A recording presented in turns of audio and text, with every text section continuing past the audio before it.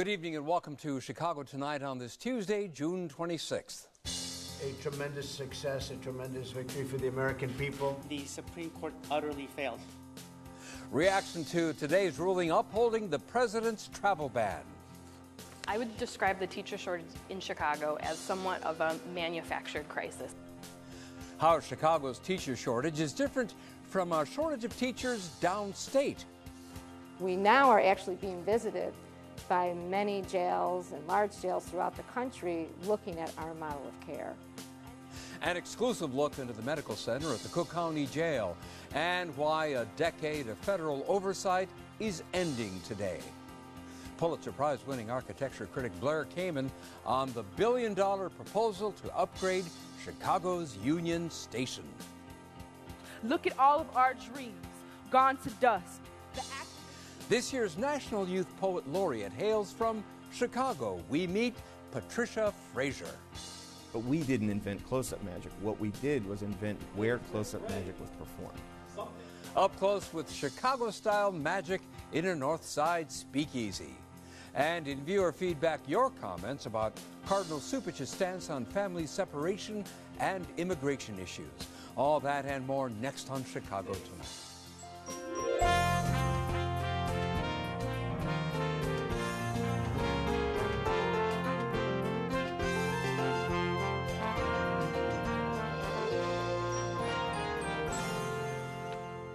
Thanks for joining us. I'm Phil Ponce.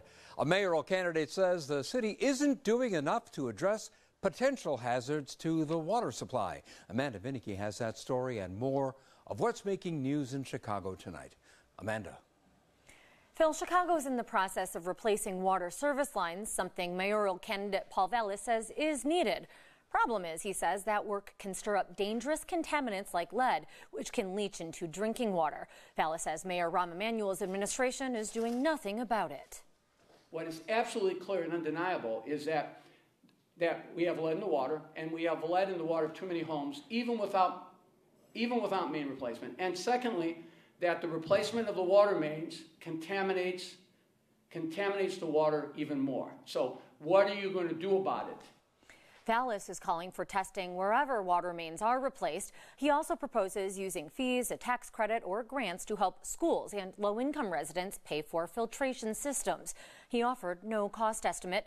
Emanuel's office criticized Vallis for inciting panic and says corrosion control measures are taken when replacing water mains.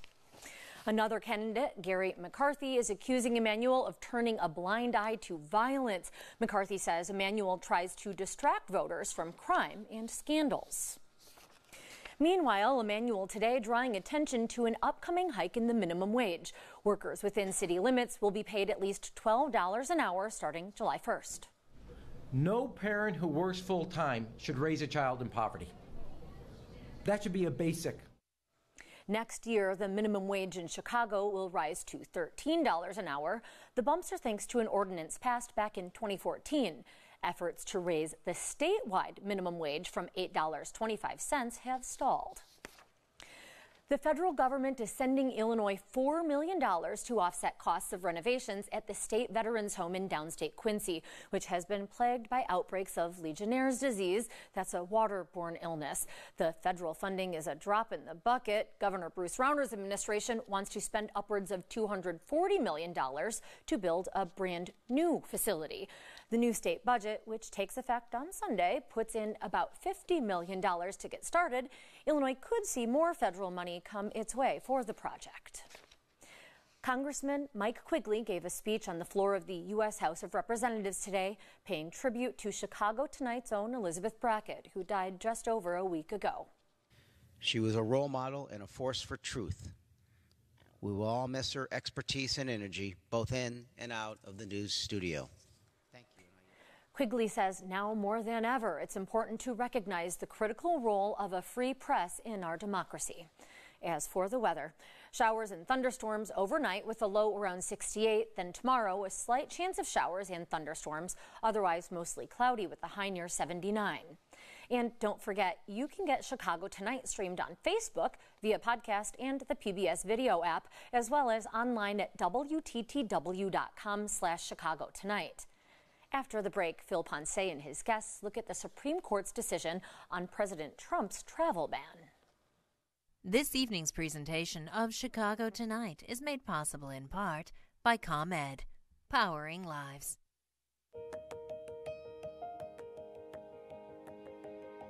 There's a shortage of women in STEM because there aren't enough opportunities. ComEd wants to change that, one program at a time. Celebrating Women's History Month with the Icebox Derby. Building confidence, building bright minds, building the workforce of the future. The Supreme Court today upheld an order restricting travel to the U.S. from several majority Muslim nations. Protesters rallied outside the court this morning. Opponents of the ban argue it's unconstitutional and that the president's comments and tweets show it is motivated by anti-Muslim bias. Writing for the 5-justice majority, Chief Justice John Roberts said, while plaintiffs argue that this president's words strike at fundamental standards of respect and tolerance in violation of our constitutional tradition, the issue before us is not whether to denounce the statements. Joining us to share their thoughts on today's decision, our longtime immigration attorney Kalman Resnick, Ahmed Rehab. He is the executive director of the Chicago office of the Council on American-Islamic Relations. Joe Morris, a partner at the law firm Morris & De La Rosa. He served as an assistant attorney general in the Reagan administration. And Attorney John Giacaris, a member of the Chicago Lawyers chapter of the Federalist Society. And gentlemen, thank you for being here. We very much appreciate it. Joe, I'm going to ask you to do an exercise which you did in law school, and that is give us a brief statement of the case. If the president, if a candidate for the office of President of the United States says intemperate, even bigoted things, do those statements operate to restrict or diminish the powers of the presidency under the Constitution? Kalman, do you, Resnick, do you agree with that statement of the case? Is that how you see it? I don't think that's what the statement, an accurate statement of the case. What the case decided, one was a preliminary injunction granted by the Ninth Circuit prohibiting the enforcement of the Muslim ban was reversed. The court found that it did not violate the statutes or the constitutional prohibition against in the First Amendment on the establishment of religion, favoring one religion over another. And John Giacaris, regardless of how the case is stated, what was your reaction to the Supreme Court's decision? It actually didn't surprise me much at all. In fact, the INA, which grants powers to the president in terms of who he can decide citizens and non-citizens and immigrants coming into the country, grants the president wide latitude and powers. In fact, if you inspect the language of the statute, they're pretty broad. And that's why the Supreme Court historically has granted the president wide latitude in terms of immigration and border security. And in that sense, the court essentially reaffirmed it, despite some of the president's more colorful remarks when he said, we're going to have a total and complete shutdown of Muslims coming into the United States. While it was certainly, it certainly got the justice's attention, strictly speaking, examining the text of the executive order, it indeed was constitutional. Ahmed Rehab, ignoring John Giacaris's outstanding invitation to the president. All right. What was your reaction to the Supreme Court's decision? It was one of disappointment, and I don't think we can talk about the decision or the executive order itself in a vacuum. We need to hearken back to the context of this entire process. The first time we heard about this was when, per your invitation, it was on the campaign trail, in which the president nominee himself at the time said that it is about a Muslim ban, that he wants to ban Muslims from entering the United States. That's in terms of intention, and that was mentioned several times. If you want to peer into the heart of Donald Trump, just look at his Twitter feed. That's where it all comes out. But then also we need to look at consequences. So intention is there. The consequences are as such. First, who is being affected? Innocent individuals, and we deal with them, our clients, families from the Middle East who have nothing in their history that is remotely close to national security concerns, and who is not affected?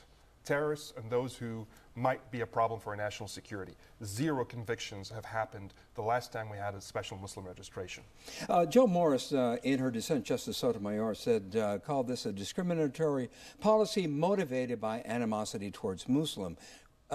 Your response to the policy, to the argument that the president's statement so colored the context of the enforcement of this statute that it was discriminatory. Well, I don't think that was the president's intention. And I think there's something important to distinguish between discrimination against a religion or people who are members of religion on the one hand, and people coming from a nation which is in some way dangerous to the United States. That is, it poses a threat to the national security of the United States. It's inevitable that people in some other country are going to belong to some religion or some ethnic group. And if we throw up any barrier all the way up to a declaration of war against that nation because it poses a threat to the United States, it's simply wrong to say that we're doing that because of their religion or their ethnic background. Kalman, does that really accurately reflect what was happening here? The fact that if you come from a country, you're bound to be some religion, that it was religion neutral. No, I don't believe this was religiously neutral. I believe the animus for this was the president and his advisors' decision during the campaign to campaign for a Muslim ban, and after he was elected, announced they were going to do that, and this is the first step towards implementing that campaign promise. It is an anti-Islamic animus. I believe that Sotomayor got it right when she, in her dissent, called it what it is, an impermissible, discriminatory animus against Islam and its followers. And this is a matter of concern to all Americans, not just to Muslims. How come? Because we are all vulnerable. I'm a Jewish American.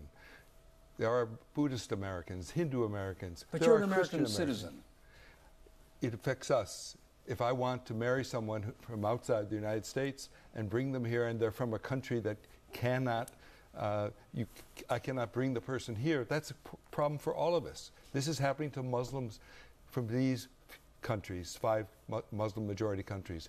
It can happen to more Muslims. I believe it will happen to more Muslims because this decision endangers our freedoms here. Today, Muslim Americans cannot marry someone from one of these 5 countries and bring that person to the United States. John Giacaris, how about that? Might the impact of this ruling affect Muslims from countries other than the 5 nations that were part of this executive order? Not at all, and I think that's a critical distinction. The fact that, first of all, a lot of people mistakenly believe that this bans all Muslims from coming. Certainly it doesn't. In fact, the original executive order contained 8 countries, and 3 countries of which have since been removed, Iraq, Chad, and Sudan, specifically for complying with the order in improving their practices in terms of vetting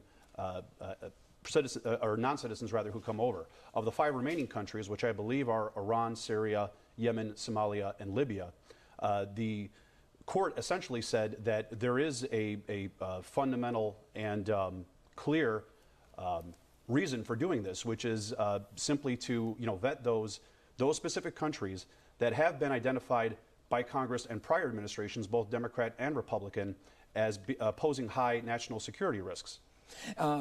Ahmed Rehab, one of the things that Justice Roberts pointed out was that notwithstanding this ban, that it's possible for some citizens from each of those countries to continue to come to this country. Do you buy that? It might be, but it doesn't change the larger conversation, that what we are seeing is an implementation, an attempt to funnel in what is a Muslim ban through the court review system, and that's why we've seen these iterations of the Muslim bans. There have been 11 attempts to bring this before the courts. 11 times it's been shot down. We have seen a 40% decrease in the number of Muslim refugees entering this country. For those who say it's not a Muslim ban, those who have been banned from coming are students, professionals. There was an Oscar nominee who couldn't come here and receive his Oscar. He ended up winning the award.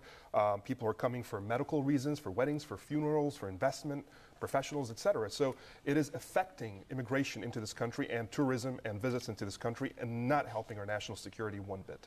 Joe Morris, one of the things that Justice Sotomayor also said in her dissent was that, quote, history will not look kindly on the court's decision today, nor should it. Is there a possibility that this will be viewed by future generations along the lines of the Supreme Court decision, which basically gave approval to FDR and the internment camps of Japanese Americans? I hope so. I truly hope so, Phil. I think this. But you hope that it will be viewed negatively by history? No. I hope that this will be held up to history as a reversal of that sorry event in American history, one of the most sordid things that ever happened in American history. The decision was Korematsu versus the United States, where Japanese Americans sued the Supreme Court of the United States looking for relief from being rounded up by the President of the United States. Yes, but Justice Sotomayor said that in her view there was no distinction. And Chief Justice Roberts said she was wrong, and Korematsu versus the United States was wrongly decided. He said that today. Indeed. He said it was a stretch of presidential power. That's the issue here. The issue is what powers are confided to the President by the Constitution and the statutes.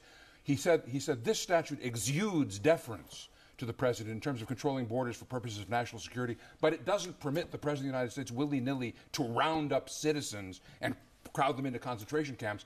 And the Supreme Court of the United States, for the first time in history, said Korematsu versus the United States was wrongly decided and expressly overruled it. Page 38 of the slip opinion, people should read it. It quotes the dissent of Justice Jackson in Korematsu versus the United States, now making that the law of our land. Today's decision was a blow, both in favor of reading the Constitution properly and protecting civil liberties. Any difference, Kalman Resnick, between today's decision and the decision giving legal cover to the Japanese camps? I think we're on a very slippery slope in our country when we allow for this Muslim ban to be approved by the U.S. Supreme Court. It endangers our freedom as a society. It makes all of us who are religious minorities vulnerable, and it exposes our country to the possibilities of horrific discriminatory laws that in the use of executive power based on religion. It's horrific. Phil, think about what this executive order is saying. It's saying that your level of threat as an individual is not based on any individual action or anything in your individual profile, but merely on where you happen to be born and in which society you happen to be born. It's where you're trying to come, from where you're trying to come to the United States, it's saying the same and thing. what cooperation we get from the governments of those countries in terms of ensuring that terrorists don't infiltrate themselves in the United States, masquerading as the kind of innocence that Ahmed is describing. Indeed, and that's why the 3 countries were removed from the list, because those governments changed their vetting practices and were thus removed. It only affects 5 countries, which Roberts noted is only about 8% of the world Muslim population. And the only problem with that is that there's been zero evidence that this has worked to make us safer. Zero evidence, and I challenge anyone to provide any evidence that this has made us any safer. All it's done is prevented good individuals from entering this country for all the right reasons. Does the majority have a point, though, that the countries that are affected by this order are not very good at vetting who comes to this country? We're very good at vetting who comes to this country. We have active programs, the best in the world, that are working and eliminate people from coming here who shouldn't be coming here because they're a danger. It is not good for the United States not to stand up for its values as a society and its values as a place for religious freedom. That weakens us as a country. Kalman, would you expand a little bit on something you've already alluded to, and that is the difference between the rights of a citizen and the rights of people who are trying to come to this country? How do you see that? The people who are being prevented from coming here are the relatives, the immediate family members of people who are U.S. citizens. I have clients who are U.S. citizens who want to bring their elderly parents to the United States to join them. They can't. I have clients who are U.S. citizens and are married to people from one of the 5 Muslim majority countries. They can't come to the United States. I have people engaged to marry people who want to come to the United States. They are being banned from the United States. Joe Morris, the difference between the rights that citizens have and the rights that immigrants have, generally speaking? Well, they're profound. And the court today makes it clear that the rights of people outside the United States are very much subject to the restraints imposed by the Constitution and by Congress. And where the power that's conferred on the President to control the borders comes both from constitutional authority and from express grants of power by Congress, the power of the President is at a maximum, and that's where it should be in order to protect the United States, particularly in an age when our enemies are not conveniently wearing uniforms and marching in ways we can identify them and connect them with some foreign office back home so we can negotiate, but they're people who secretly come into the country in order to do harm to civilian Americans because they hate them. Do you hear, though, the other side, though, given the context, given the statements that the President made on the campaign trail, and since then, do you understand why people would take this as a policy based on discriminatory animus? Of course I do, and I can't for a moment defend the kind of rhetoric that calls into question the constitutional power of the President. President Trump, in a way, because of the rhetoric that John here was very, very cleverly mimicking, called into question the powers of the President of the United States in a way that was really unfortunate and dangerous. Fortunately, the Supreme Court of the United States, cool heads prevail. I'm astonished the cool heads didn't prevail 9-0, but at least a majority of the Supreme Court got it right. Ahmed Rehab, we're almost out of time. I'll give you the last word. Closing thoughts. Again, rhetorically, this says one thing. The facts on the ground says another. When you look at a 77-year-old woman who's banned from entering this country because of where she was born for no other reason. She's here or trying to come here for a life-saving operation. We're told it's because she wasn't vetted appropriately. Supposedly, we don't have the means to vet her appropriately. She's a threat. She hates America, that kind of thing. What we're seeing today is not divorced from what we're seeing at the borders down south, from the children that are being pulled from their families. Both executive orders, essentially, or both plans were architected by the same individual, Stephen Miller. Look him up and look at his ideology. That's where we're going to have to leave it. Kalman, Resnick, Ahmed Rehab, Joe Morris, and John Giacaris, thank you all for being here. Very much appreciated. Thank you. Thank you all. And there's more Chicago Tonight ahead, so please stay with us.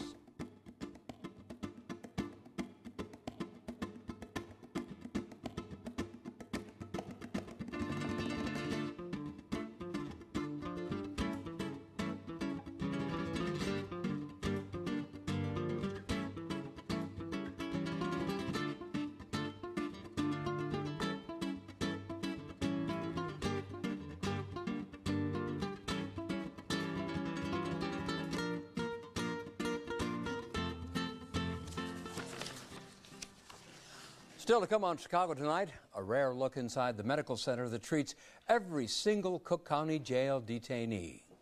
Blair came in on the proposed radical billion-dollar redevelopment of Union Station that would add hundreds of hotel rooms and apartments. The second ever National Youth Poet Laureate on how her memories of Chicago public housing inform her art. It is not a trick. Chicago-style bar magic is making a comeback in a North Side lounge. And your thoughts about the outspoken comments on immigration from Cardinal Blaise Supich on the show last week. But first, some Illinois school districts are waiting on Governor Rauner to sign a few bills they hope will alleviate a shortage of teachers. Statewide, school districts reported more than 2,000 unfilled positions last school year, with 43% of those in Chicago public schools alone. Brandis Friedman has more now on what's being done about this problem. And Brandis, what is CPS doing?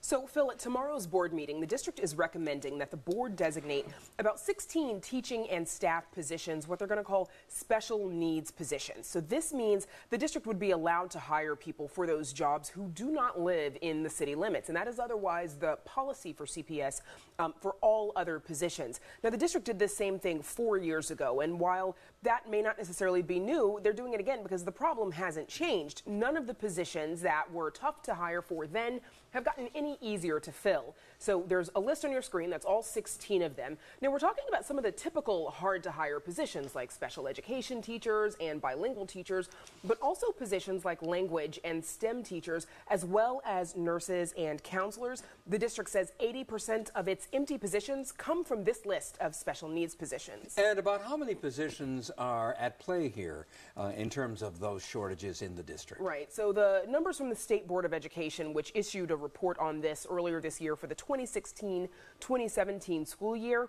they show that CPS has 853 unfilled positions. That's 43% of all of the unfilled positions across the state. Now, the biggest hole is for paraprofessionals like teaching assistants or aides and special education teachers. That's a close second. The district says it's working with colleges and universities that train teachers to encourage those future teachers to earn certification in special education.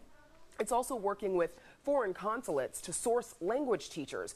But in some cases, the district says there just aren't enough teachers being trained to meet the need. Physical education, for example. The handful of phys ed teacher training programs in the state only produce a couple of handfuls of phys ed teachers a year. And they're not enough to go around. Even hospitals have a nursing shortage, and they pay better than the school district. All that said, the Chicago Teachers Union argues that this shortage is manufactured. They say since its membership has been cut in recent years due to school closures and layoffs during the budget crisis. What's more, it says recent policies have exacerbated existing challenges with fully staffing the district. We have a new teacher evaluation system, right, that kind of focuses on identifying supposedly bad teachers, but really ends up creating stress and pushes people out of the profession. We've had challenges in staffing because we have difficulties in our conditions in our communities. We have neighborhoods that are disinvested in and schools where children come to school with a great amount of trauma. We don't actually provide the staff in the first place that is adequate to help those students, which drives retention to be a challenge. Brandis, how does this compare to the rest of the state? What are those bills? So statewide, the Board of Education believes that we're going to need an additional 20 to 24,000 educators through the year 2020. And that accounts, Phil, for the projected declines in K through 12 enrollment. I spoke with also a regional school superintendent for Northern Cook County who explains that the districts in our area don't experience the teacher shortage in the same way that many downstate districts experience it. Therefore, several of the bills that are on the governor's desk right now wouldn't make much of a difference for districts in our area. One of them, for example, would create a minimum teacher salary of $40,000. Well, here in Chicago, the base pay already begins at just over $50,000. The case may be somewhat different for charters that are not unionized, but that, again, is just a fraction of schools. Another bill would allow licensed out-of-state teachers to teach in Illinois without meeting additional requirements. One problem many districts do share, though, is finding enough substitute teachers. Now, there's legislation that would allow retired teachers to pick up more hours, and also it would create a short-term license for subs with a certain amount of training. Some of these bills were sent to the governor in late May to mid-June, and he has 60 days to sign them. Brandis, thank you. Jail inmates are among the few groups of citizens with a constitutional right to health care. As a result, a full-fledged medical center is housed within the Cook County Jail. It is responsible for the treatment of the 6,000 to 7,000 detainees that are there on a daily basis. That medical center operated for the last 8 years under supervision of the federal government because of inadequate care. But that supervision ends today, and Cook County health officials say they are now a model for the rest of the country. Paris Schutz has an exclusive look inside. Right behind these walls is the Sally Port where all the buses come from the courthouses. Health officials almost never let reporters into their facility within the Cook County Jail for fear of breaching doctor-patient confidentiality. Their patients are the thousands of people who've been arrested and are incarcerated at the jail awaiting trial. Many of them come to jail without having adequate health care. They're vulnerable for substance use disorder and withdrawal, mental illness, and many chronic illnesses that may not have been addressed in the community. Dr. Connie Manella is the chief doctor of CERMAC Health Services that runs the facility in jail. It's a division of the Cook County Health and Hospital System. She says that many of the detainees come in not knowing that they can get health coverage.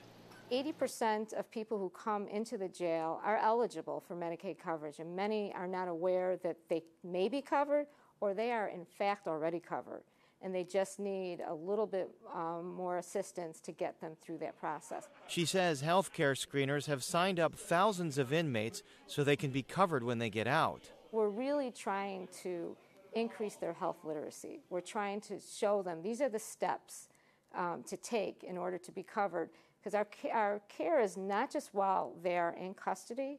We want to be able to help them transition back into the community.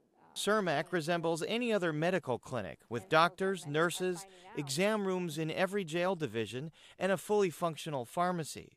In 2010, the jail entered in a consent decree with the federal government after reports of inadequate treatment and staffing levels. That consent decree ends today, and Cook County health officials say they are now a model for other jails.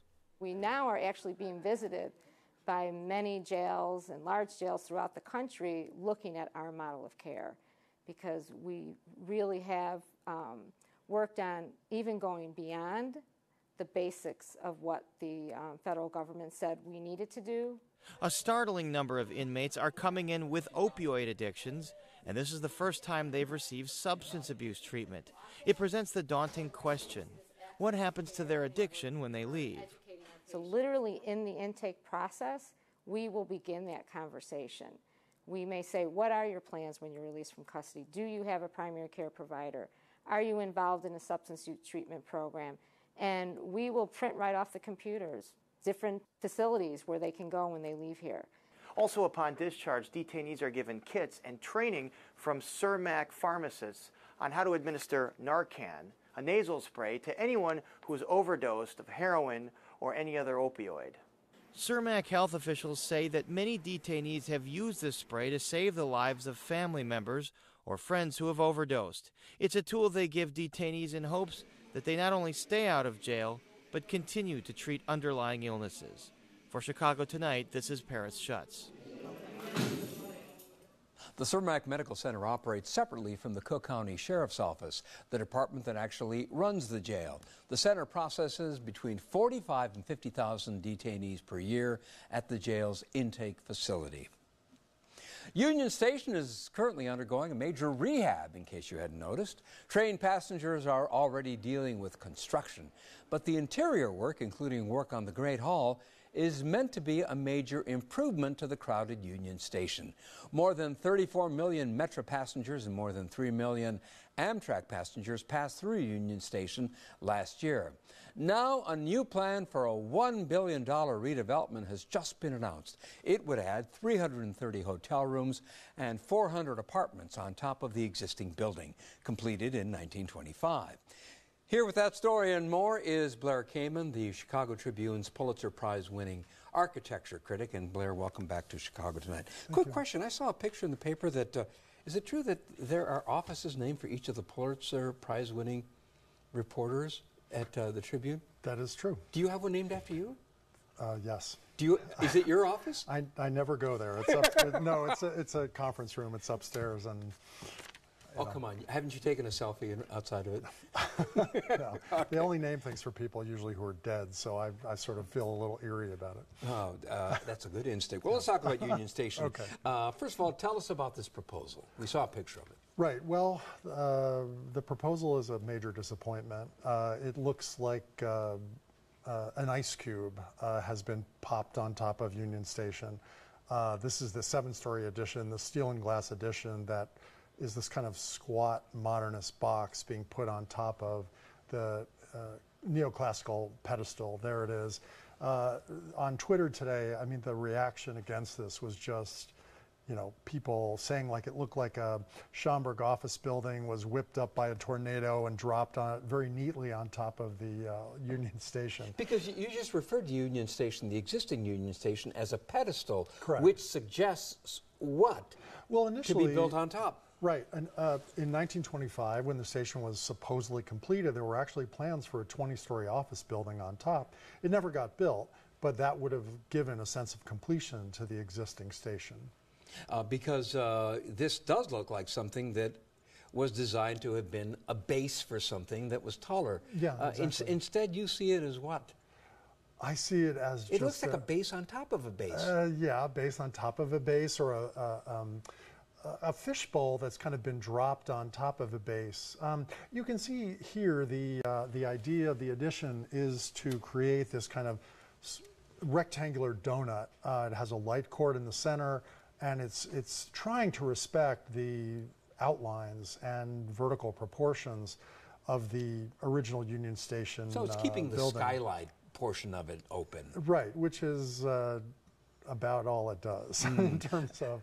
And in addition, you can see that the areas in yellow here are the hotel rooms that would be built in the existing Union Station. The green is the apartments. You can see how the architects have tried to create a little recess in those bottom green floors to try to create a separation between the old and the new, but it really doesn't work very well. The new is kind of a ponderous, squat thing perched on top of the old, and there it is. It's as I said in the paper today, it would bring all the grandeur of a Holiday Inn to the forlorn but grand Union Station. Oh, goodness. You wrote in Daniel Burnham's speak, these plans are little, very little. More on, I mean, does it necessarily mean something super tall should have gone No, in its by place? little, I just mean little in vision, little in imagination. These are conceptually weak. They don't really, we're not calling for a super tall tower here. What I am calling for is something that has imagination and is appropriate to the site, and this isn't. To what extent do you think this design is final? Well, I hope it isn't, but that's not really up to me. That's up to Alderman Brendan Riley, the alderman of the downtown ward in which Union Station is located. It's also up to Mayor Rahm Emanuel, who has control over the city's Landmarks Commission, which he appoints.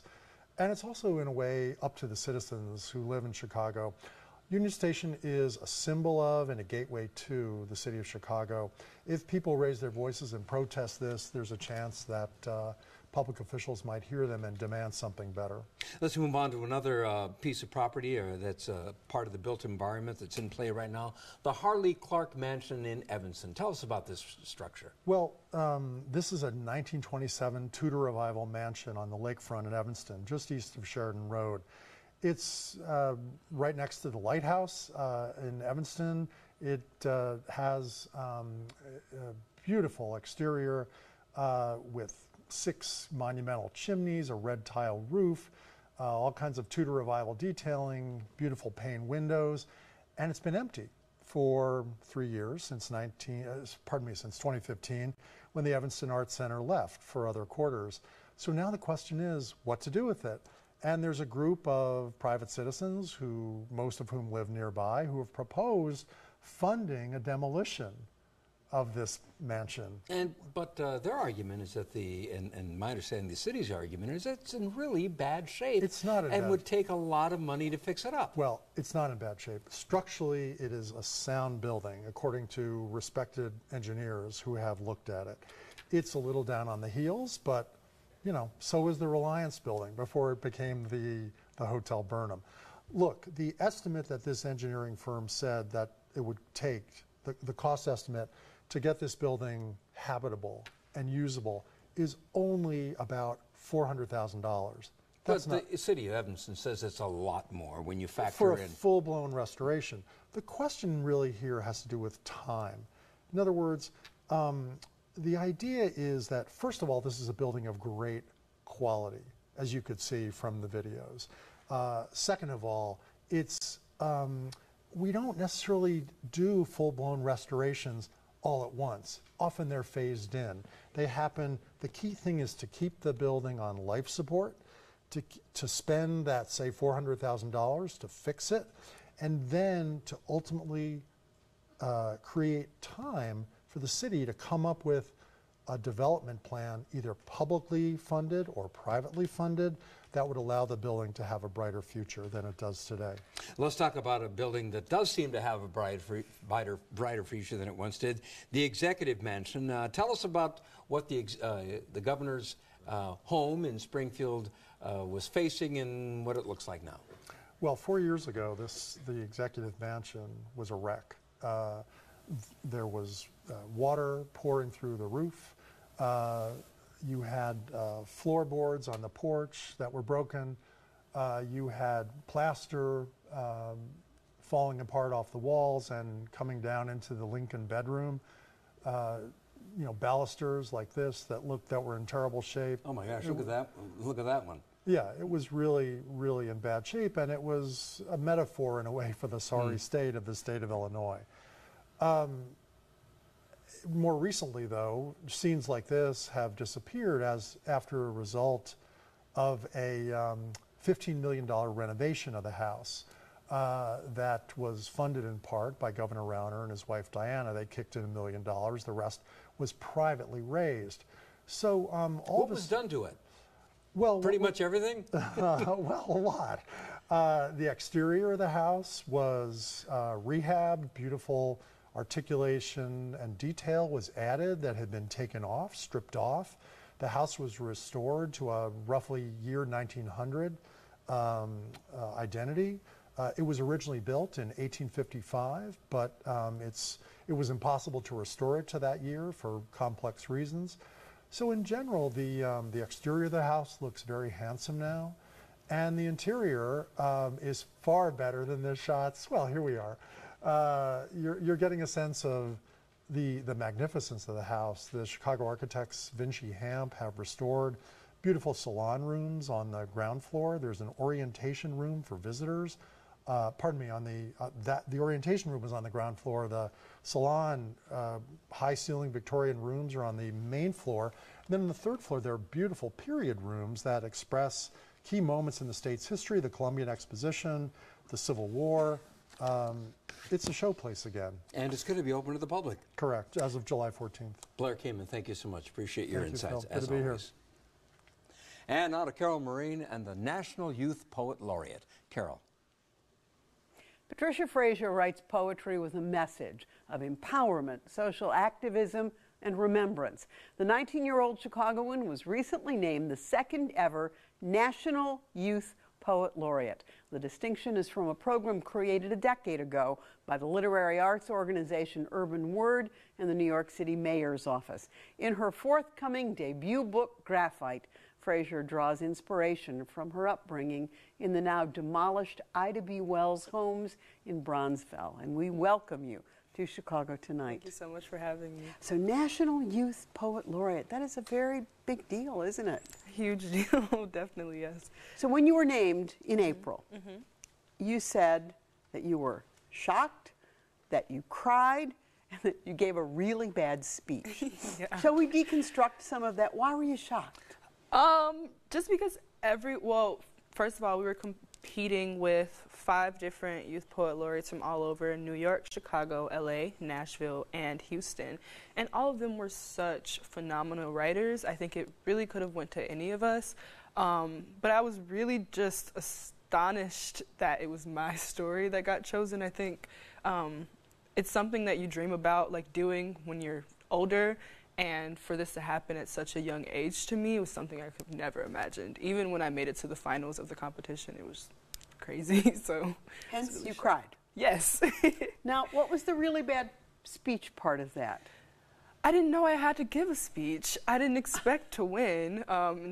So I got up there and I was just kind of like, thank you guys so much. And thank you guys. And it was basically that, me stumbling over my words. You were overwhelmed. I was overwhelmed, definitely. It was something I didn't have enough time to come to terms with. When they announced my name, I sat in the seat for a minute, kind of just like, did they really just say me? So it was something I had to tackle within the next coming weeks. It wasn't something I could have prepared a good speech for the day of. There's plenty of time to make up for that. Yes. So your upbringing came out of the Ida B. Wells homes, right, in Bronzeville. And they no longer exist. Exactly, yeah. So your poetry is kind of a testament to what you can no longer see? Yeah. So I think that I definitely want to investigate story. And I think for so long when I was growing up in the Ida B. Wells homes, I didn't go outside because I was afraid to go outside. I was listening to the story of my neighborhood that was being told to me through a TV screen, right? So in the last year or so, when I got up the gumption to go and enjoy and appreciate the neighborhood, the next year was torn down, right? So when you finally appreciate something and it's taken away from you, how do you then cope with that? How do you decompress that? And I think that my poems kind of, I say this a lot, but they kind of serve as this like landmark or monument for something you can't go back to, right? If you were to Google my address and drive there, you would be driven to a field, a plain of trees. So I definitely think that I just want my poetry to be that emblem for people who can't go back to their childhood homes. Who inspired you? The matriarch of poetry, Miss Gwendolyn Brooks. I think she was always sort of thrown into my face, especially growing up in Bronzeville where she grew up and then going to the high school named after her. It was just something that I could not get away from. And a lot Did you try? I tried. I really did. I think that for a long time I didn't want to read poetry because I didn't want to read books that were about me or about people that looked like me. I only wanted to read sci-fi. I wanted to get away from my sort of reality. And Ms. Brooks writes about reality. She doesn't, like, you can't get away from it. So I think I really started to appreciate her, especially when I heard a quote from her, which is that she writes about the things that she sees on her streets. When people say, where does she get her material from? She gets it from her streets. And I think that's sort of the same with me. Like, when people ask, where do you get your inspiration from? Why else would I write about anything other than what I see outside of my door every day that others don't, and others don't appreciate? So I think that's definitely why kind of compelled to her work. But you had to sort of grow into that ability to embrace that, right? Definitely. I had to grow into the ability to embrace her lineage and also understand what it really means to read a poem and connect to it, and not just read a poem to say you read a poem, right? Like, what does it mean that I'm reading a Bronzeville mother burns bacon while in Mississippi? Like, what does that mean that I'm reading this story about these two women who I know nothing about, but they also tell the story of where I come from? And what does it mean if I don't understand that, right? Or if somebody else from another neighborhood takes that as something other than what it is, right? I think it's our duty, like, to write about things at face value, even though they're painful. And I think that's what Ms. Brooks did. And I think that's sort of what I'm trying to do, and also at the same time celebrate those things, right? I think that the narrative of a lot of artists is that we have to come from pain and that we have to come from struggle. But my work is sort of just odes to things that people don't appreciate, right? So I think that's definitely why I'm so drawn to Ms. Brooks' work. So at 19, you are working on your first book called Graphite. And is it fair to call it an ode to your grandmother? Yes, that's exactly what it is. So my grandmother passed away a couple of months ago in September. That was actually the month I was named Chicago's Youth Poet Laureate. So I think that poet laureateship was just a way to reconcile and heal. And I think that my grandmother's death kind of was the nail in the coffin of home, right? Like, my grandmother was the person who always told me stories about where she came from and about living in Inglewood, about living in the South. Like, and once that's gone from me, I think that I had to figure out, okay, now it's time to create your story and recreate and give ode and pay homage to your grandmother's story, which got you here. So yeah, my book is a big ode to her. It's an ode to the Wells. And it's really just about loss, coping with loss, but more importantly, rebirth. Like, what can you become now that all of this has gone? Like, what will you learn from it? What will you take from the ashes? Do you have responsibilities as a National Youth Poet Laureate? Yeah, so I think mostly I'm going to be teaching a lot of workshops. I already do some of that work with Young Chicago authors. I'm trying to work with Free Rights, Arts and Literacy in the Juvenile Detention Center, because I think that, well, the prison industrial complex is just something I'm super, super passionate about. And I learned about a lot of that work through my work with the SCOTUS Daughters, which is another organization that I work with. To put blankly, I'm an organizer, right? And I think that a lot of my work is inspired by my organizing. Like, how can I make more visceral the injustices that I see outside of my door? So there's activism in your soul and in your poetry. Yeah. Yeah. And I think that more so, first I want to illuminate and then celebrate. And I think that's always what my work is about. And I also think that's what organizing is about, right? It's the movement and the preparation for the protest or the sit-in or whatever, but it's also the afterwards. Like, it's also the building community. It's also the networking that comes from it. And I think that's super important, like, to always pair my writing and my activism hand in hand, because without activism, my poetry probably wouldn't be much to read. And on top of all of that, you are a Columbia College student, rising sophomore in creative writing and film. Yeah, so that's been really great. I'm mostly trying to go into television, so it's really great to be here and, like, see how all this stuff works. But yeah, it's not much to say on Columbia. I've only been there for a year. Well, that's all right. You've got a little time. It seems like you've used your time very well. I'm trying to use it wisely. Well, and congratulations to you on this enormous honor on where you're going next. Thank you so much. So Patricia Frazier, thank you very much, and we look for your book when it comes out, Graphite. Thank you. Chicago Tonight is back right after this. Don't ever miss Chicago Tonight. Subscribe to our podcast. Get a daily download of our show delivered to your desktop or mobile device. Go to WTTW.com/Chicago Tonight Podcast and subscribe. The city likes to add the Chicago style descriptor to a lot of things: pizza, hot dogs, American English. But did you know Chicago has its own style of magic, too? Longtime Chicagoans might remember getting a little close-up prestidigitation with their pint at the local watering hole. It's been decades since the last of Chicago's magic bars closed, but now a new venture in the Andersonville neighborhood has a few of Chicago's old tricks up its sleeve. Brandis Friedman recently brought us this story, and here is another look. Do you see the large black and white lines on the handkerchief? We do. For Chicago Magic Lounge bar magician Jeff Bibick, the magic bug bit early. When I was in the first grade, a magician came to our school and picked me out of the audience. And he had a little handkerchief, and he made it into a little bag, and he said, reach inside, and whatever you find, you can keep. And when I pulled out my little hand, it was full of candy. So that's when I decided I wanted to be a magician. If you know magic, you can make all the candy you want. Now comes the important question. Are they going up and down or side to side? Up and down. Exactly right. Long after that childhood epiphany, Bibick can now be found performing his own handkerchief tricks at the Andersonville Lounge that aims to recreate the spirit of Chicago-style close-up magic. A lot of people say, you know, Chicago-style magic is close-up magic, and it is, but we didn't invent close-up magic. What we did was invent where close-up magic was performed. Where it was performed was the Neighborhood Tavern. Chicago Magic Lounge co-owner and CEO Joey Cranford says Chicago-style bar magic was perfected in neighborhood spots like Schulian's, where the legendary Matt Schulian began entertaining patrons in his father's bar with close-up magic as a young man in the 1910s. He just really started fooling everybody, and what was really different about it was that it was funny, it was fast, it was a little crude, and it was in a bar.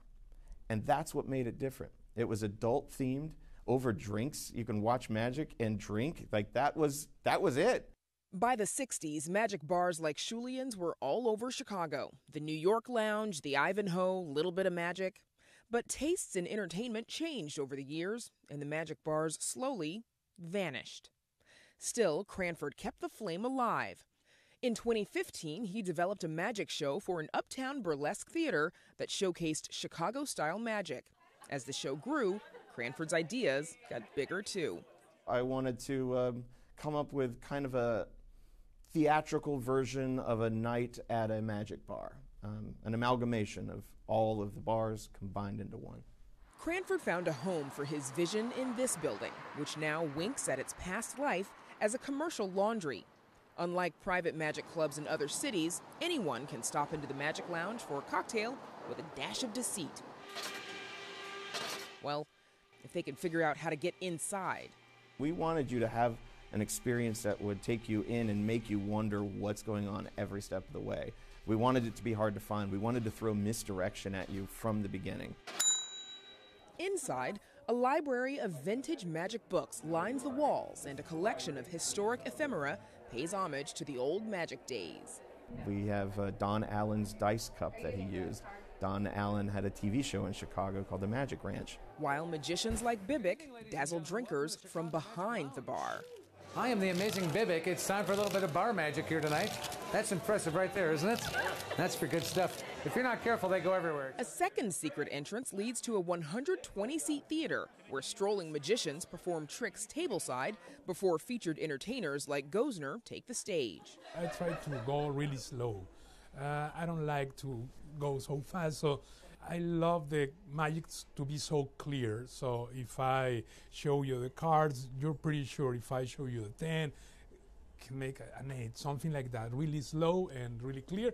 Entertainment director Benjamin Barnes says that there's more to finding the right kind of magicians than meets the eye. I'm not looking just for someone who's doing a card trick, but someone who has that personality that connects with the people who come in and hopefully can give them something that they've never experienced before.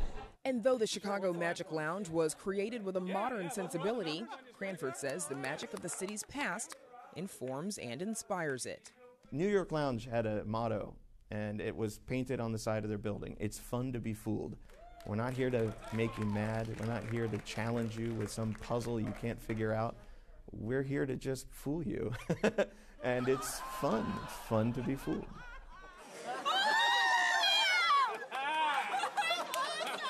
For Chicago Tonight, I'm Brandis Friedman. And we reveal more about the Chicago Magic Lounge on our website. Before we go, some viewer feedback. There was strong reaction to Cardinal Cupach's stance on I would just suggest that the Attorney General stay in his lane. The Cardinal took Attorney General Jeff Sessions to task for using the Bible to justify administration policy, ending his explanation with this. Here's what some of you had to say about it. I like the Cardinals' stay in his own lane comment. That was a fairly diplomatic and appropriate response. So the Catholic establishment is again trying to dictate public policy. Time to end the tax-exempt status of these socialists living in a fantasy bubble world. Are they still getting free Chicago water? Cardinal tells Sessions to shut up and dribble. Where's your outrage at the corrupt countries from which these people flee? Very wise. It's nice to finally have a bishop who supports Christian values. He is still a minority among American bishops. The law is just. These parents are voluntarily putting their children in harm's way by breaking the just law of the U.S. They're to protect our borders, as the Bible also allows nations to do. The illegal aliens need to come to the proper entry points to enter. As always, we appreciate hearing from you. Join the discussion on Facebook and Twitter, or post your comments on our website. And that is our show for this Tuesday night. Don't forget to stay connected with us by signing up for our daily e-alert. And please join us tomorrow night live at 7. The Supreme Court is finally expected to rule on an Illinois case that could weaken public employee unions. And as Vienna beef turns 125 years, we get a peek behind the curtain to see how the sausage is made. Now, for all of us here at Chicago Tonight, I'm Phil Ponce, and I thank you for watching. Good night.